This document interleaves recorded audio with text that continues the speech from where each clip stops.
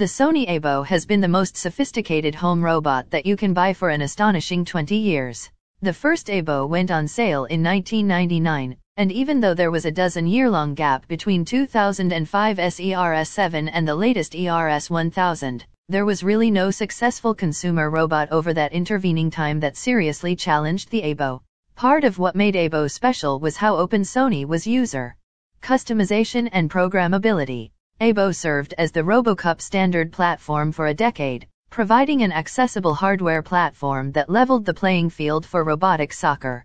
Designed to stand up to the rigors of use by unsupervised consumers, and, presumably, their kids, Aibo offered both durability and versatility that compared fairly well to later, much more expensive robots like. Now, running a program on Aibo risks very obviously turning it from an autonomous entity into a mindless robot slave,